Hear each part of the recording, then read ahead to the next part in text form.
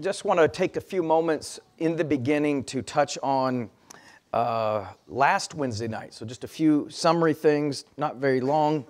I don't try to take much just to recap, but I do want there to always be some overlap and connection on some of these things. So just a quick summary, and just hold for the title for tonight. But last time we preached out of dust, and we took some time just to define what dust is and some of its places in Scripture. And one of the things that we identified is it's just something that's carried about by the wind. It's something that's real fine. But we took from Genesis chapter 2, where it says, the Lord God formed man of the dust of the ground and breathed into his nostrils the breath of life. In man became a living soul. That dust there even could be translated to ashes or just rubbish, debris. Comes from even this mist or vapor or smoke.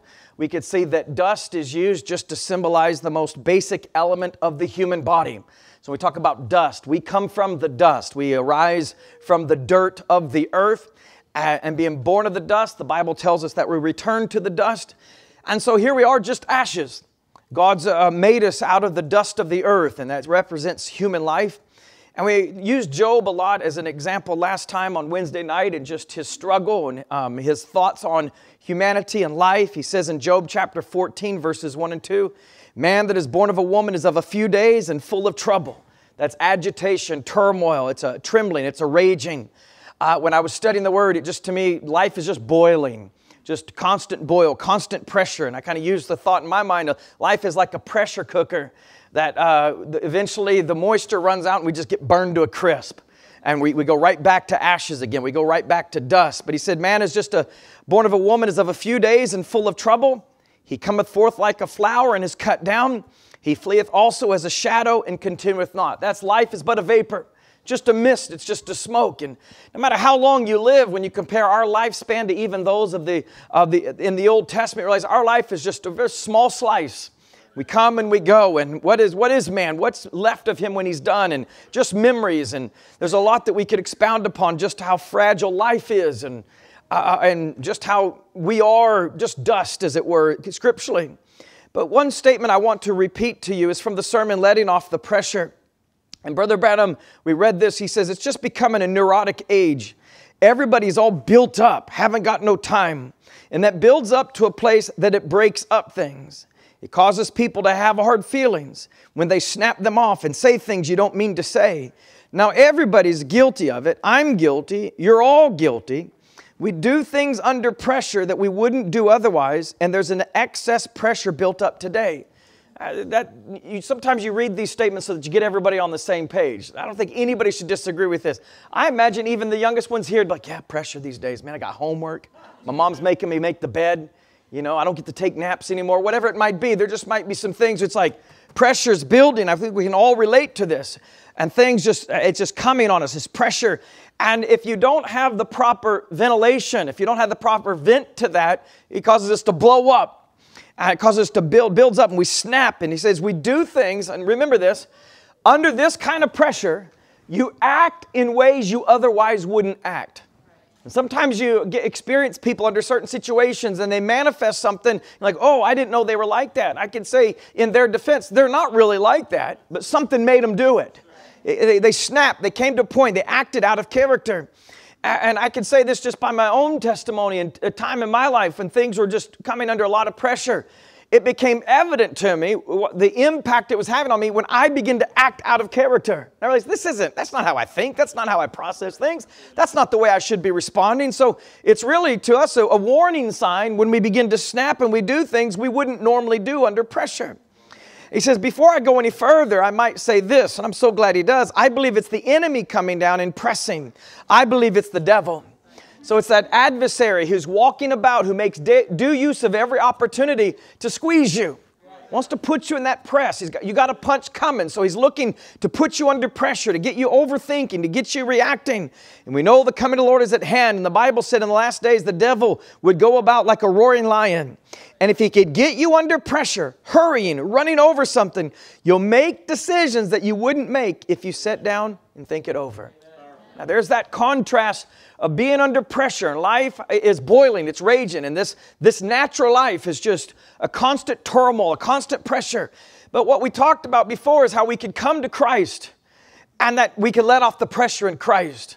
As we were reading our family devotion this week, thy loving kindness is better than life. And Brother Branham in Thirsting for Life says, wait, how can something be better in life? And he said, there must be two different kinds of life. And this life is pressure, but his life is release. This life is burdens and turmoil and anxiety and blowing up. But his life is peace and love everlasting. And it's a relief in Christ. So Christ is who we come to relieve this pressure. And so despite that pressure, we were using a lot just out of dust. And God's going to take us out of dust. And we use Job as an example. And he says in Job 29:18, then I said, I shall die in my nest, and I shall multiply my days as the sand. And a lot of translations render that, I'll multiply my days as the phoenix bird. And so Job, in referring to this, it's an emblem of the resurrection. This is an emblem of redemption. I know my Redeemer liveth. And though this body be reduced to dust, one day I'm going to come back. I'm going to come forth as the phoenix bird. That phoenix bird burns in the fire, but that is born again from its own ashes and rises up again. It's saying, we'll rise again. Death doesn't even have victory over us. If this body dissolves and if this body's broken down and this body, it wastes away, it's going to come back again. I've got to apologize. I meant to welcome Lucas and Haley as well, but I got sidetracked by Judah. So we can blame it on my cousin. How's that? But it's so good to see Lucas and Haley Coffee here. God bless you. Now you get a shout out that's going to make the cut too. Everybody else is going to get cut off in the archives. You're right in the middle of all of it. Should I start over? 5, 4, 3, 2, 1. Edit. There we go. But the phoenix bird, even in its mythology, it would make its own nest. And there in that nest, he says, I shall die in my nest. It's an allusion to that bird. And there it would burn up, it would die, it'd be reduced to ashes. But it rises up again from the flame, as it were. Rises up from the ashes to live again. And that's an image to us that Job is pointing to about being redeemed and being restored. Even when something is reduced to rubble, even when something's been completely destroyed. Oh, my testimony's a mess. My life's a mess. It's completely been reduced to rubble, reduced to ashes. In other words, it's not that you've made a mess of your finances, you've made a mess of your body with drug addictions. You've been burned to ashes. You've been buried. You've died. God's able to redeem. God's able to restore. So where we ended was God has a plan of redemption. God has a promise to restore us. And so my title has been in my heart just out of dust into heaven. And so tonight I just want to look on this into heaven, but I've put in parentheses Christ because it's just this image of Christ being that place where we can let go. This place where we are relieved. It could have been out of dust into the temple. It could have been out of dust into a number of things, but it's a state of perfection. It's being in Christ. It's becoming Christ-like. And I believe it's a place where if you're dust, maybe if we're in the dust, and David talks about how I cleave to the dust and I'm drawn down and I look down and I can't even lift up my head. And he's talking about this depression and this melancholy and this weight that brought him low to the earth. But I believe that even if we find ourselves in the dust, we've got reason to be positive because he's going to take us out of dust. Even if we're ashes, he's promised he'll take us out of ashes and bring us back again. And this is the promise that's given in Joel chapter 2. As we've read it, we're all very familiar with it as students of the message. And usually with the Wednesday night crowd, you have the benefit of those who are in the Word themselves, not just on Sundays and Wednesdays, but they're in the Word, and so they know these things. They're familiar with them. But the Scripture refers to this process of destruction through the locust, the cankerworm, the caterpillar, and the palmer worm. And Brother Branham gives a lot of attention to these things in the message of the hour and how they brought destruction, and it was this process that ultimately yields death. And God is saying, I will restore. So there has been this process of destruction and ultimate death. No more fruitfulness. It's this, the vine dies. And it's why he says, fear not to the land and fear not to the beast, because those things that have been wasted and laid waste, I'll bring back again. It'll spring forth, and I'll bring the former and latter rain upon the earth. I'm going to bring them together, and it's going to bring forth a great triumphant harvest. And so there's a great promise to Israel, and there's a beautiful promise of the redemption of the body of Christ, his bride. But it's an illusion. He's pointing to a time where what has been torn up, what has been brought down and reduced to ashes, will be raised up again. And we see it's emblematic where there's a teaching rain that goes forth, and then there's a harvest rain, that these very things, the harvesting of crops and wheat and fruit speaks of a rapture. So it speaks of a translation. It speaks of us coming to the ultimate of redemption. Now, if you could see what God is saying, fear not and be glad, for the Lord will do great things. These locusts and these stages, Brother Branham talks about, the same insect has torn everything down. And you look at it and says, I'll never get a harvest again. I'll never get fruit. We'll never be able to enjoy these things. And there's maybe some sadness. As you see that scene, we were painting a similar picture last Wednesday night. I think it's when it dawned on me that I thought I was going to be a great encouragement, and then realized 3/4 of the way through, all I've been doing is talking about Job. And realized, man, you know, if you're trying to make people happy by saying, hey, at least you're not Job, it's probably not going to work, right? Like, wow, Job didn't have a car. Job didn't have to worry about a mortgage, right? I mean, we'd have a way just to think that Job had it easy. But still, it was something when we compare, as we went through those steps on Wednesday night, and think about life and how hard it is and what we endure and what we go through, right? This life is there's a darkness to this life. There's a darkness to this age that we're living in. And it's a reality of human existence, as the Bible describes this as ashes to ashes, dust to dust, and we're all just going to eventually end up in a grave, as it's alluding to. It says in Isaiah chapter 64, verse 6, but we are all as an unclean thing, and all our righteousness are as filthy rags. It'd be one thing for him to say we're just all an unclean thing, but then to say even our righteousness is as filthy rags. It says no matter what we're doing to be good, no matter what kind of morality we might have and integrity we think we might have, it's just all doesn't compare to the glory of God, and being sinful creatures, it's not going to change anything. It says, and we all do fade as a leaf, and our iniquities like the wind have taken us away. This is the reality of humanity. This is what we are. This is the reality of sin. This is just the reality of our existence. A man born of a woman is born in sin. In sin did my mother conceive me, the psalmist says, that we come forth into this world with the stain of sin upon us. We're as an unclean thing. Any good we do as unclean creatures is still as a filthy rag, because it carries with it the stain. We are just dust, moved about by whims. We're moved about by nature. We're moved about by the shifting sands of time. This is just life for us. In Psalms 102, verses 1 to 14, originally I kind of had some of these things just put together, thinking we might just do a study in Scripture. Go back and read all of this psalm. It speaks of prophesies of this end time. But I wanted just to take the first 14 verses. It says, a prayer of the afflicted when he is overwhelmed and poureth out his complaint before the Lord. And just now somebody has made this their favorite scripture. A prayer of the afflicted when he is overwhelmed and poureth out his complaint before the Lord.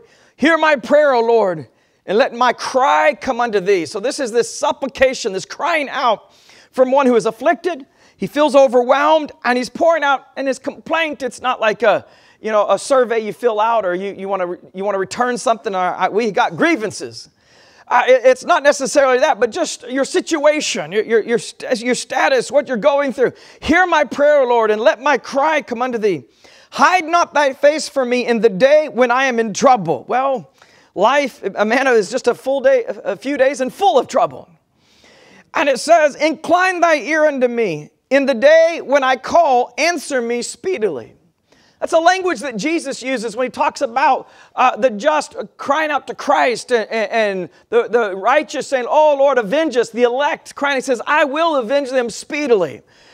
There's something about our cries that go up to him. And the prisoner, as the scripture comes to, we're locked up in a prison. We're bound by death. And we have this appointment with death that's coming. So we're bound up in this flesh. We're bound up in this dust. And we're crying out, loose us, O Lord, loose us. Who will deliver me from the body of this death? It says, for my days are consumed like smoke, and my bones are burned as a hearth. There's this image of just the hardness of life, and even what it ends in. My heart is smitten and withered like grass, so that I forget to eat my bread. By reason of the voice of my groaning, my bones cleave to my skin. I am like a pelican of the wilderness. I am like an owl of the desert. So much imagery being offered to us in this. A pelican of the wilderness, an owl of the desert. There's maybe something incongruent with the image that he's thinking of. And There's some despairing of life. There's something that's lacking. I watch and am as a sparrow alone upon the housetop. Mine enemies reproach me all the day, and they that are mad against me are sworn against me. For I have eaten ashes like bread and mingled my drink with weeping. Because of thine indignation and thy wrath, for thou hast lifted me up and cast me down.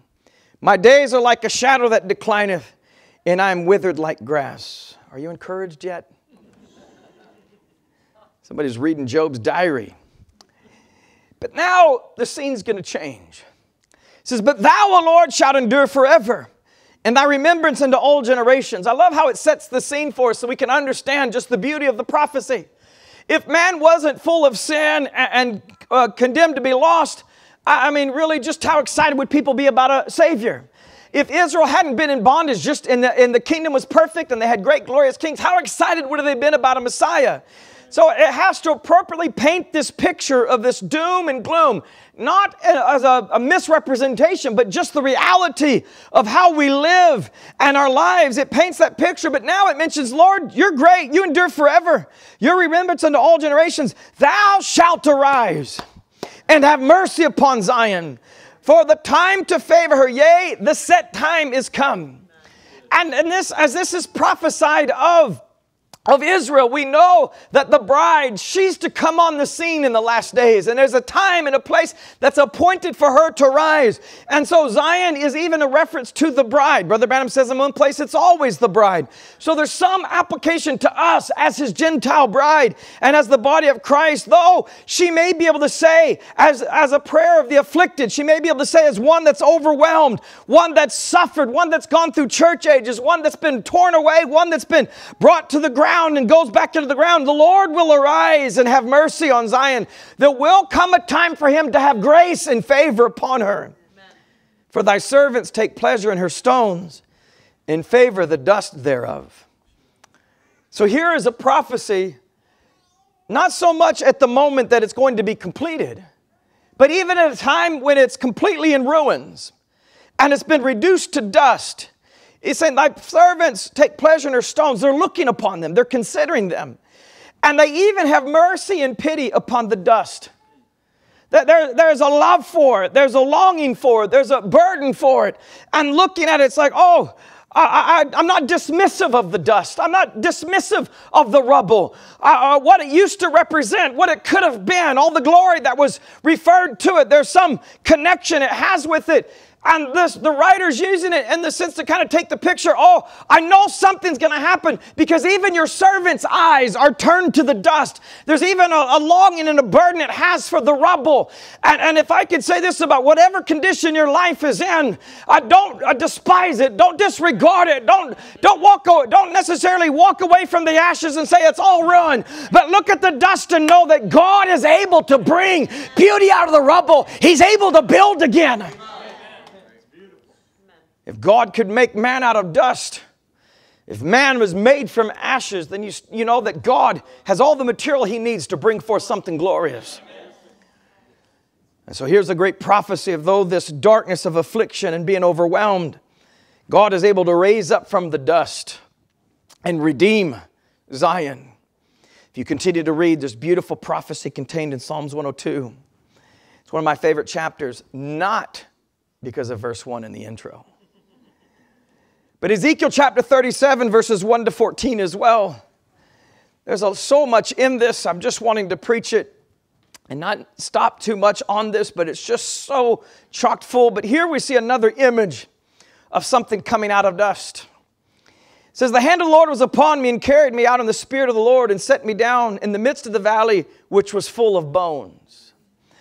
And so this is an image of death, and not just death, but long death, to where it's not a rotting corpse, but it's been reduced to bones, and caused me to pass by them round about, and behold, there were very many in the open valley, and he says, and lo, they were very dry. There was no strength in them. They would have been maybe breaking up and brittle, so he's wanting to say, these are dry. There's no strength in them, it's not recent, but these are those that have been dead for some time. And he said unto me, Son of man, can these bones live? So it's the hand of the Lord that brings him to this place, shows him this valley full of bones, and he deduces from it, in the way that he's shown it, that these are very, very dry. These bodies are long dead. They've been reduced to maybe, and I'm not just trying to speculate and make it fit my prior title, but maybe they're dusting a little bit. Maybe they're brittle. Maybe they're breaking. And he's asked this question. The Spirit of the Lord asked him a question, can these bones live? And he's got the right answer in the next statement. He says, and I answered, O Lord God, thou knowest. And what a statement. It's not, I just love even the confidence in God to say that, well, if it was up to me, of course not. Bones don't live, and these things, this just isn't common. But he says, Lord, you know. So there's some deference to a God who has the power. Just like Lazarus' sister said, even now, Lord, I know that whatsoever you ask we could have, that there's some belief that with God all things are possible. And I answered, O Lord, thou knowest, in verse 4, and he said unto me, prophesy upon these bones, and say unto them, O ye dry bones, hear the word of the Lord. Now I want you to key in on that. What's the secret of dead, dry bones? What can have an impact on ashes? What can have an impact on the dust? What is it that can take a lump of clay? What is it that can take a handful of dust? What is it? Where is the power? What does it reside in? Oh, ye dry bones, hear the word of the Lord. Thus saith the Lord God unto these bones, behold, I will cause breath to enter into you, and ye shall live. That's the fullness of the statement. Prophesy, hear the word of the Lord, bones, and this is what you're going to see. Breath will enter in and you shall live. And then it kind of steps back a little bit to describe it. And I'll lay sinews upon you, and I'll bring up flesh upon you, and cover you with skin, and put breath in you, and you shall live, and ye shall know that I am the Lord. Notice how he says, hear the word, and you're going to live. And then he kind of gives more description to the process. So he says, so I prophesied as I was commanded. And as I prophesied, there was a noise. And behold, a shaking. And the bones came together, bone to his bone. And when I beheld, lo, the sinews and the flesh came up upon them. And the skin covered them above, but there was no breath in them. Now, this is the stage at which God brought Ezekiel to the valley was not at this point. Because, just maybe some conjecture here, had the hand of the Lord been upon Ezekiel, and the Spirit of the Lord takes him out to the valley, and he said, I saw people, and I saw the flesh of man arrayed a certain way, and I saw them dressed, and I saw the skin. The image would have been very different. But now this goes from dry bones to flesh. With sinew, they would have been upright, skin covered them, and the only thing that he could remark is that there was no breath in them, because he knew that God said, not only would I lay sinews upon you and bring flesh upon you and cover you with skin, but I was going to breathe. He knew there was a promise that he wasn't just erecting a lifelike statues. He was going to bring forth something that would have breath, something that would have life. So he says there's no breath in them. So despite those stages of restoration, there still was something else to happen. Listen, I say it today, don't stop short of a total deliverance. Don't stop short of the full promise. We say, I was dry bones, and now bones have come together, and sinews and tendons have come, and skin's come back. I'm happy just to have skin. No, if God promised you breath, you don't stop till you get the breath. If God's promised you 100, you stay with it until you get 100. I think it was someone at the Mesa Church who wrote the song 99 and a half won't do. I don't want to sell myself short of his promises. And it said in verse 9, then he said, he unto me, prophesy unto the wind, prophesy, son of man, and say to the wind. So notice the very thing that's going to bring these things to pass. Thus saith the Lord God, come from the four winds. Oh, breathe and breathe upon these slain, that they may live. They'd been slain, they'd been reduced to ashes, but now they come back up to this process of restoration. And for some people, that might have been good enough. If people just look, they'll think it's a church. You just get them to look the part. So I prophesied, verse 10, as he commanded me. I love how there's this image of a prophet bringing the word of God as he's commanded. And it's in with that dynamic that says, and the breath came into them, and they lived. and stood upon their feet an exceeding great army. We know that with true revelation, the bride will be an invincible army. It says, and the breath came into them and they lived. And not only did they live, they stood on their feet and became an exceeding great army. This breathing it points us to the breath of God. All Scripture is given by the breath of God, the inspiration of God, to where there's a breath of God that goes forth, and therefore as God is giving breath, you breathe that in. And the Word of God is God's breath. The Word of God comes from His mouth. But as you eat that Word, you're breathing in God. That's breath. You're breathing in His life. You're breathing in His inspiration. And the breath of God goes forth. The inspiration of God goes forth. And He breathed. But it's not just getting lost in the ether. It's mouth to mouth. It's life coming into your lungs. It's power. It's the supernatural power of God. It's the life of God being breathed, and you don't just feel it, you breathe it in. And it being breathed in, life comes in, and it animates you to be an invincible army, an exceeding great army. And I want to continue to read to verse 14. Then he said unto me, Son of man, these bones are the whole house of Israel. Behold, they say, our bones are dried and our hope is lost. We are cut off from our parts.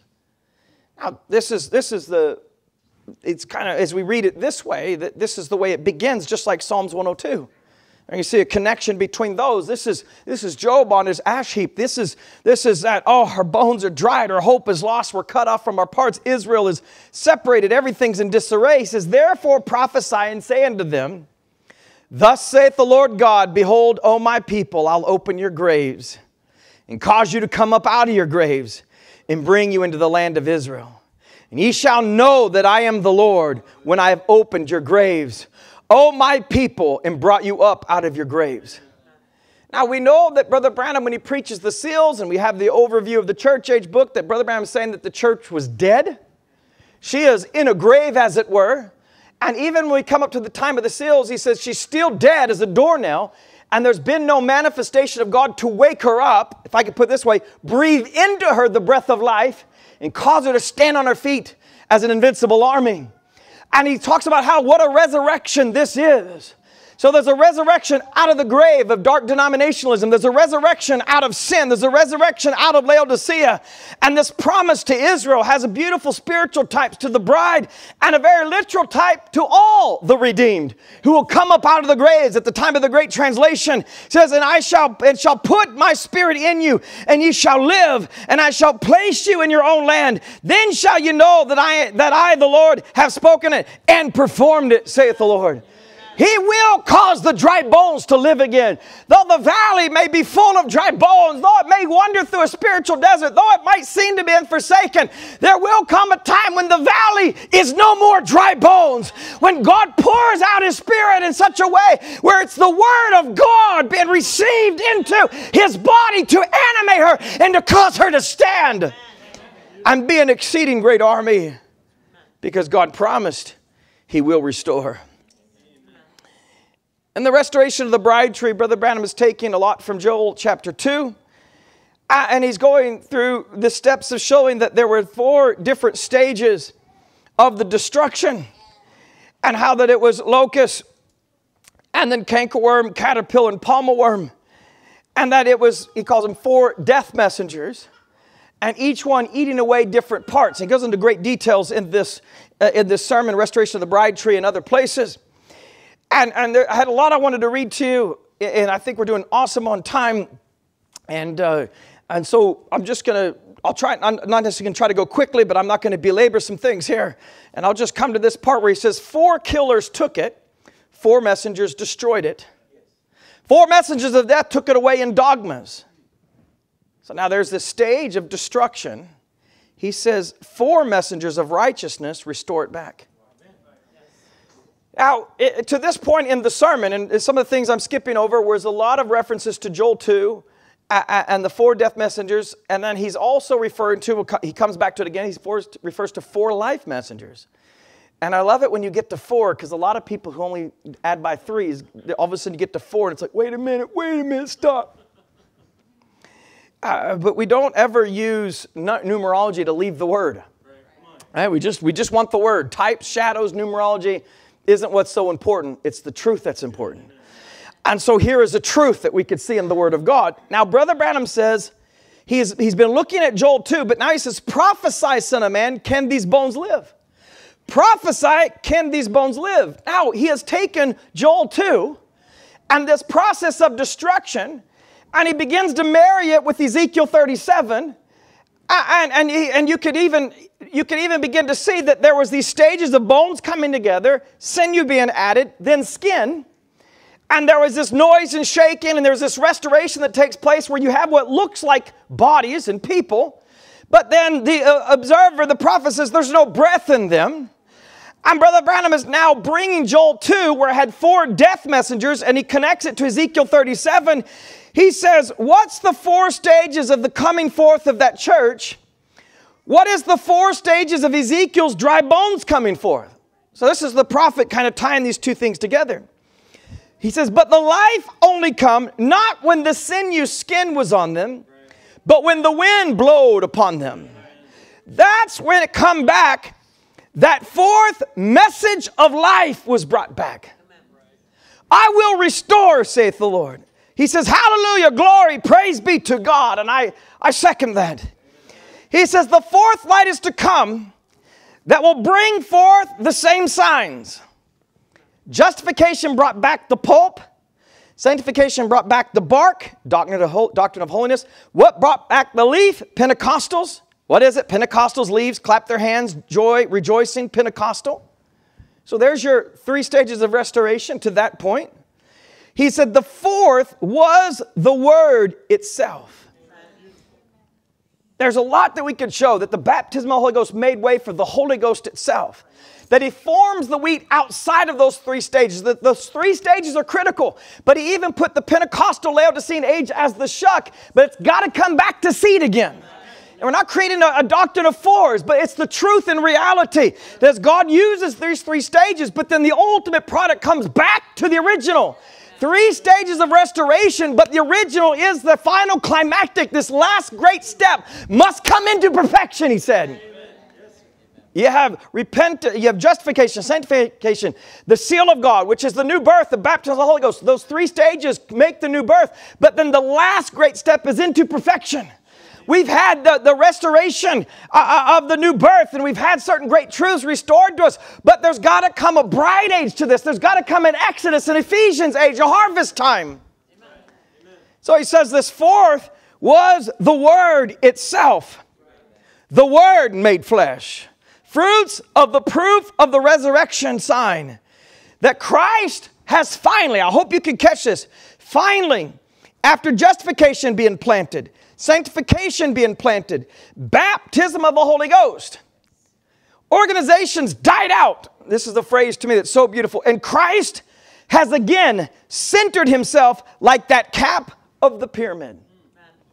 This is what it's got to come to. As Christ is the mystery of God revealed, places this more permanently, I guess you could say. Christ has centered Himself like the cap of the pyramid. First line, justification, sanctification, baptism of the Holy Ghost. Then coming of the cap. He said, what is it? That Holy Ghost bunch. That could be a cover band for the Believers songs. The Holy Ghost bunch. The Holy Ghost bunch being honed out so that it can fit with the same kind of ministry He had when He went away. Now, then when He comes back, it'll catch the whole thing in the rapture. When they're justified, sanctified, and the baptism of the Holy Ghost, Christ has to come through that and center Himself again on the pyramid. He's got to come back and make Himself known, unite together with it, catch it away in a rapture. He says this, the pyramid will stand again.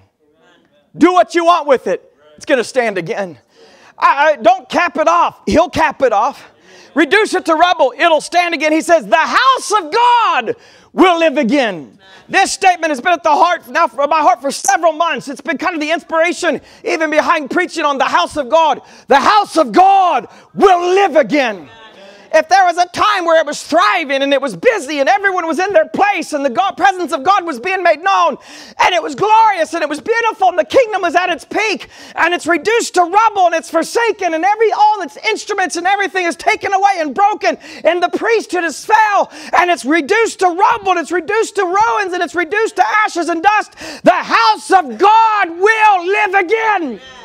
Carry all its instruments to the four corners of the earth. Bury it in the sea. Burn it to ashes. God will raise it up again. He said the tree of life is growing again. I can say it of this bride time, this harvest time. This is the time of redemption. This is the time when these things are being restored. What he's talking about is coming out of dust into Christ.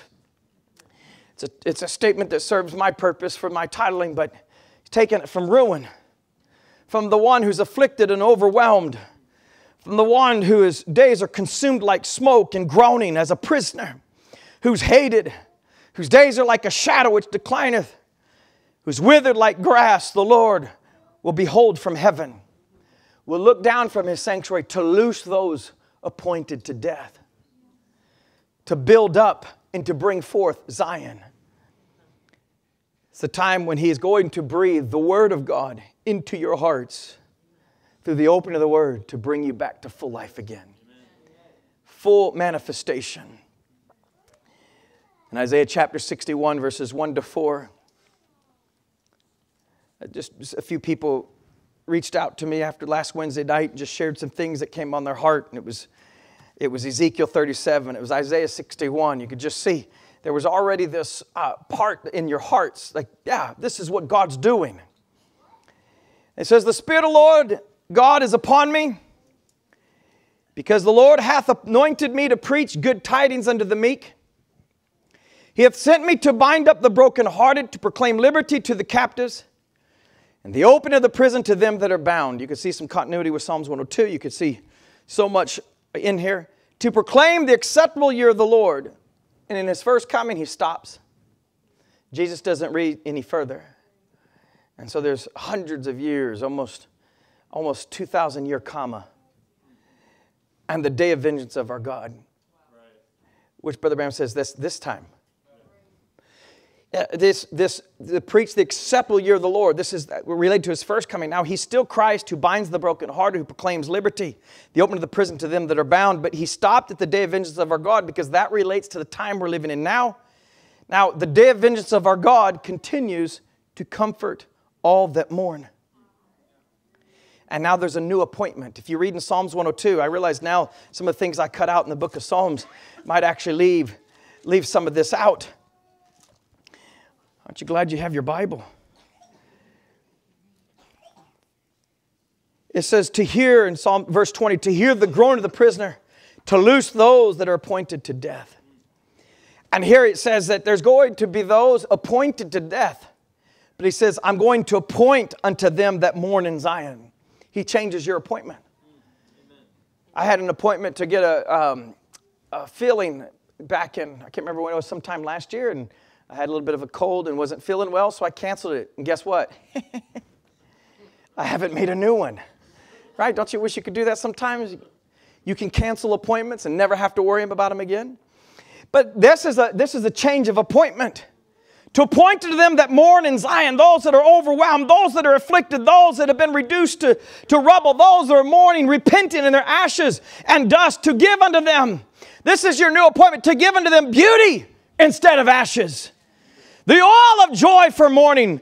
The garment of praise for the spirit of heaviness. And that's what he wants to do is you're sitting there with the spirit of heaviness covered in this in sackcloth, covered in ashes, and you're mourning, and you have a spirit of heaviness, and you're covered in ashes, and he says, let me have the ashes for beauty. Let me have your mourning with the oil of joy. Let me have your heaviness and give you a garment of praise. What is he going to do? What he takes away, he gives back something.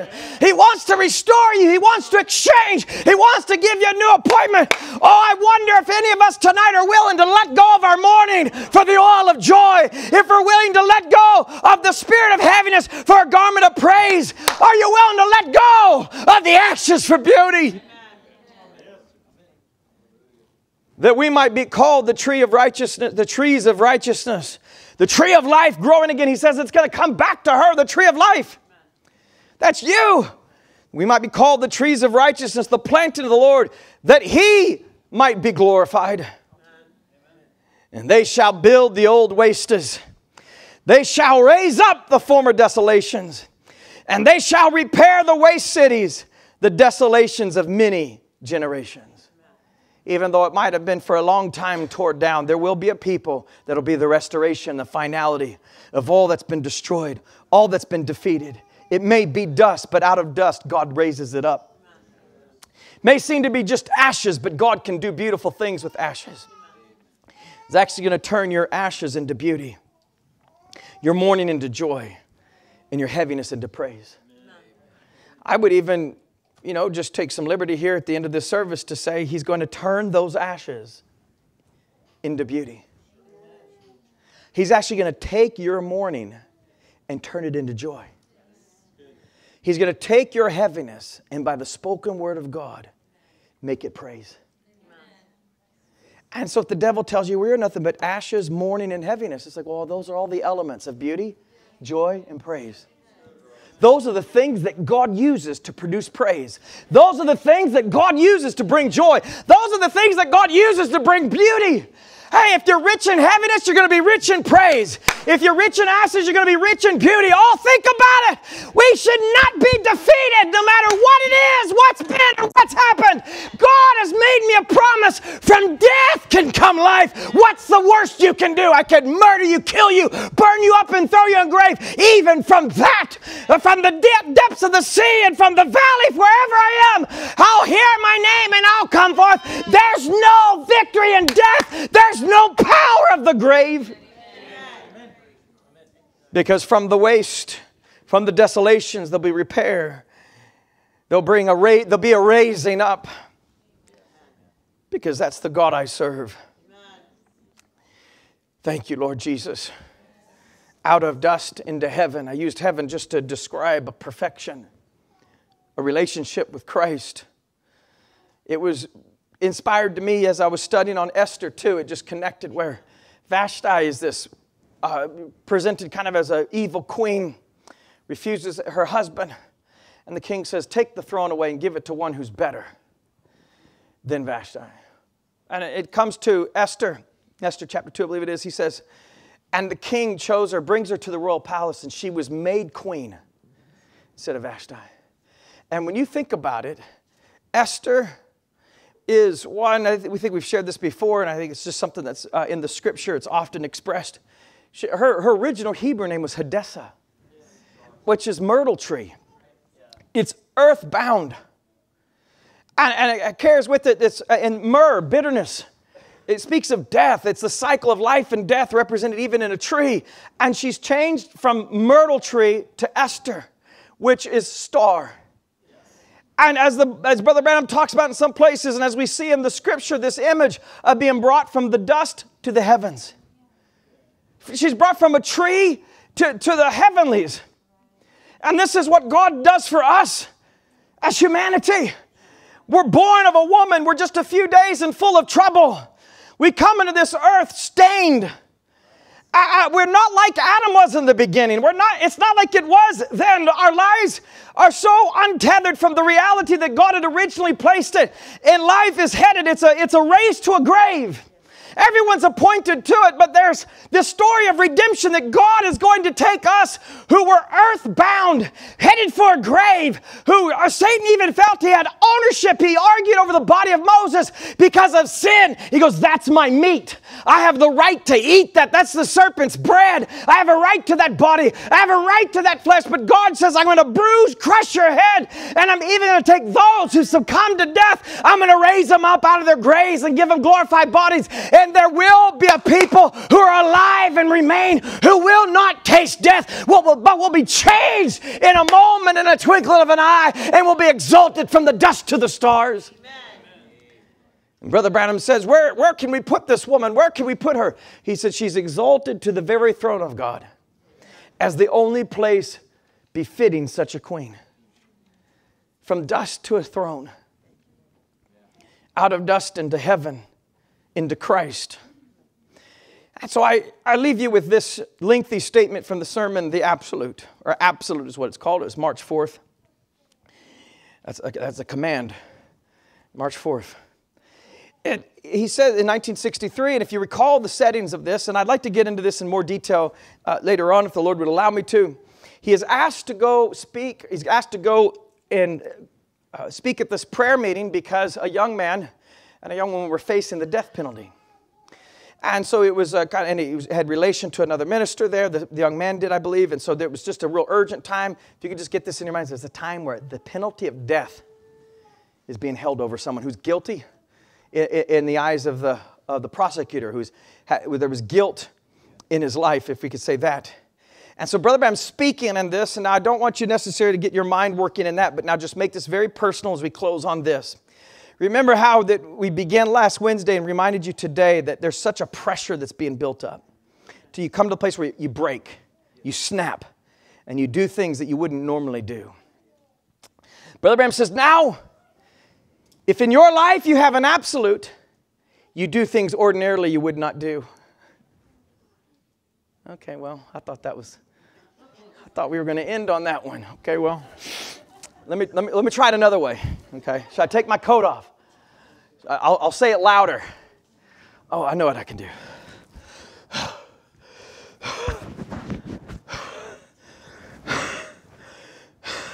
If your life has an absolute, he says you'll do things you would not normally do, especially if you have a God-centered life. The God-centered life makes a person do things that ordinarily they would not do. So there's an opposite to this.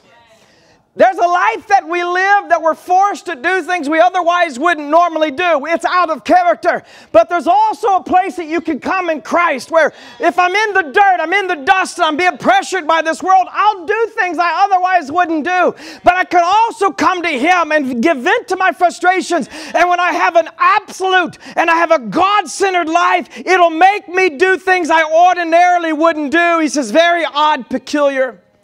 Why is the Christian life so odd and peculiar? Because they're looking to God's Word, which is almost foreign to the world today. That's what we're looking to. We're looking to God's Word. The world sees you burdened. The world sees you down in the dust. The world sees you on the ash heap. And it's expecting you to curse God. It's expecting you to act out of character. It would actually say, hey, buddy, I don't mind if you cuss. I'd do the same thing. They don't mind. They understand. I know why he went crazy. I know why he did this. They can relate to it. But there's a people who could be in that very same circumstance and say, you speak like a foolish woman. Why would I deny him now? Why would I give up now? Why would I lose my hope now? Why would I act like that? Why would I lose that? Why would I lose my control? Why would I give in? Why would I snap? I've got a promise in Him. Amen. Job served a God that could turn every single one of those pieces of ashes into everything he had lost. He was sitting on a gold mine. And he says, why Christians are odd? It's because they're looking to God's Word. He says, now we have churches, we have organizations, we have religion. Oh, so much of it around the world. But that isn't what I'm talking about. I'm talking about an absolute connected with Christ. Then it makes you an odd person. You do odd things. Your thinking is altogether different than the thinking you once did. Because you found something. That you've anchored a faith in someone that created the heavens and the earth. That His very Word itself is creative. A God who spoke the world into existence. And there's nothing too hard for Him. I'm wanting to end on this statement, just a way of kind of summing up this out of dust into heaven. As a way of just to encourage you, just give you something positive to go forward in. He said, the very Word is creative. It's a God who spoke the world into existence, and there's nothing too hard for Him. That's what you who are under pressure are looking to.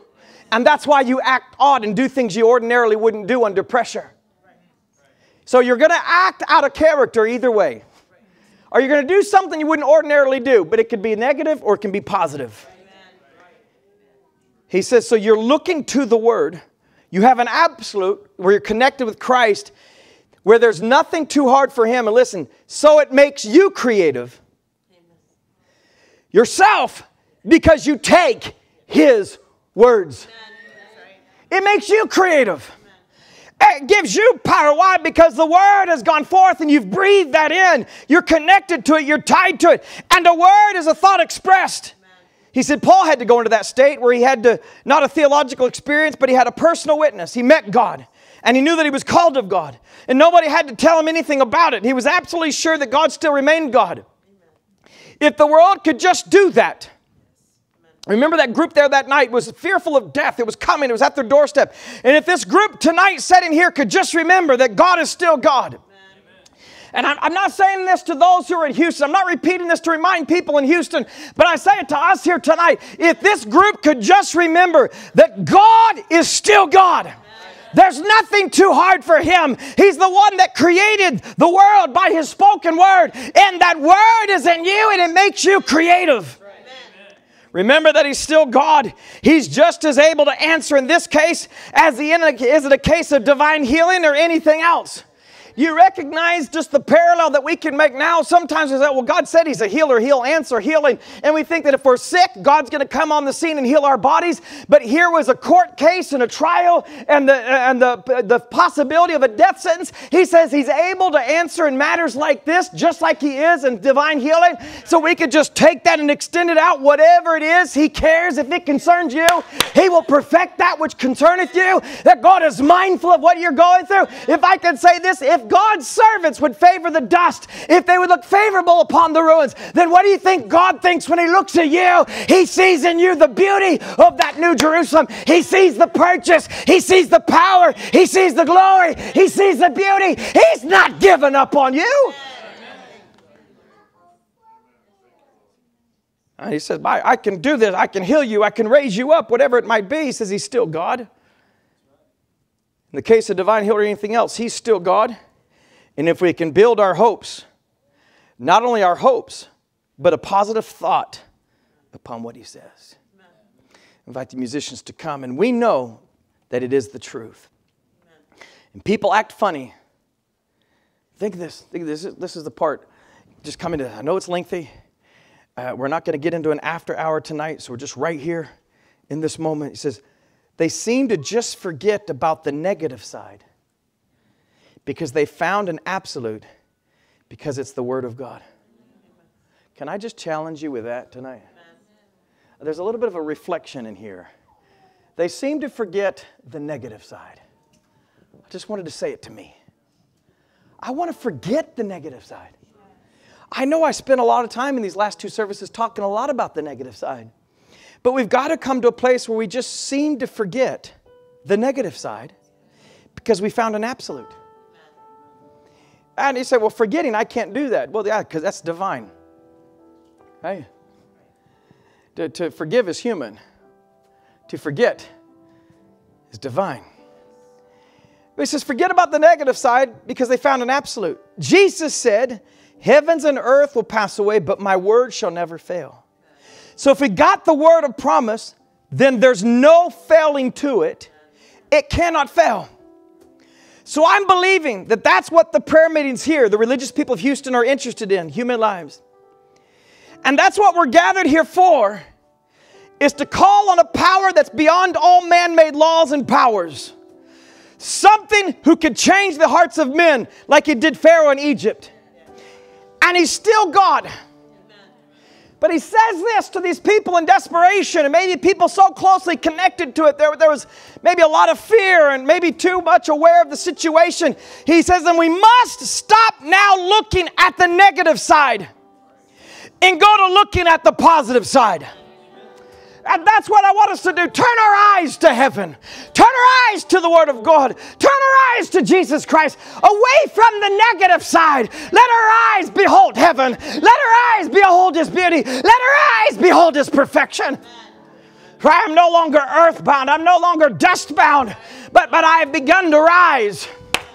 My heart is set on heaven. I'm like that boy who's holding onto a kite. I can feel something tugging on the other side. The morning, the sunlight has risen, and I feel something pulsating within me. This is the day to rise and shine, for my light has come, and I'm not left in Laodicea. I'm not earthbound. I'm not discouraged. I'm not defeated. My flesh may feel so, and there might be a lot of negative side, but oh God, help me tonight. May I be one who can look to you and call on a power that's beyond man-made laws, that's beyond the rulers of this land, and stop looking at the negative and look at the positive. Help me, Lord, to do that in all things, Father. Help me. Help me to do that, Lord, in all things. Let's pray. Oh God, we pray tonight that you would help us to not look at the negative.